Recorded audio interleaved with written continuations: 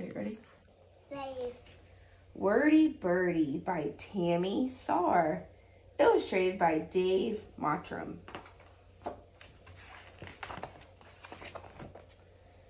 Yay, you're so close to the story right now. Just turn the page. She's very excited. I am too. Well, we are in a pretty great book.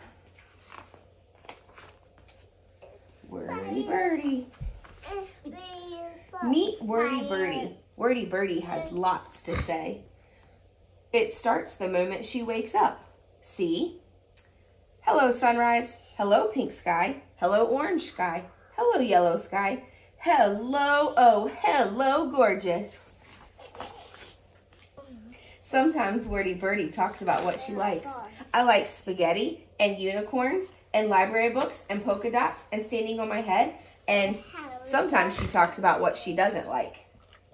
I don't like tall grass or turtlenecks or long lines or tuna salad or losing my balloon. Or sometimes she just asks questions. Why do zebras have stripes? Is Bigfoot real? Are we there yet? But she never stops talking long enough to get the answers. Wordy Birdy is not the world's best listener. Oh, please. Are we talking about the same bird here? Okay. Wordy Birdy is terrible at listening. That's more like it. She never listens to anybody, even when she should.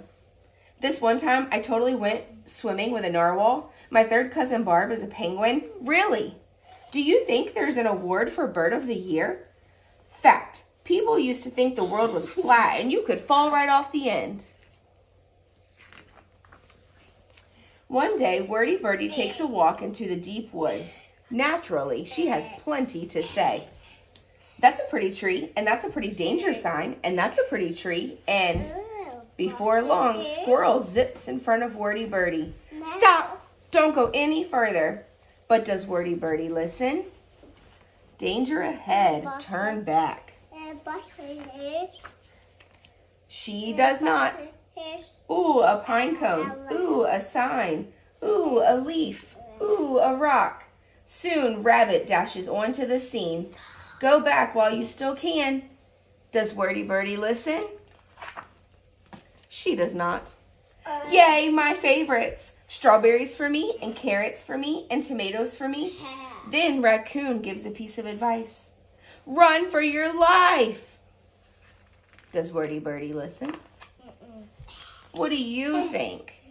Whoa, it's getting darker and darker and darker and darker and darker and oh, looky there. White circles and triangles. I love white circles and triangles.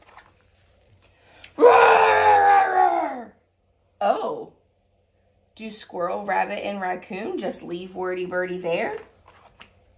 We do not. Come on, follow us this way. And Wordy Birdy, she listens. That was almost unbearable. Hooray, we made it. Then Wordy Birdy says thank you the best way she knows how. I love you guys. Like I really, really, really love you. Seriously, I love you more than spaghetti and unicorns. And Wordy Birdy still likes to talk a lot. A lot. See? Good night, sunset. Good night, orange sky. Good night, purple. Oh, good night, you. But sometimes, remember when we totally saved you from that bear? We were brave and amazing, and that was so cool. Sometimes she likes to listen, too. I can't see. Now that's what I call a good story. I'm going to read it again and again and again, and then she'll read it approximately 523 times. This is true. Yep. The end.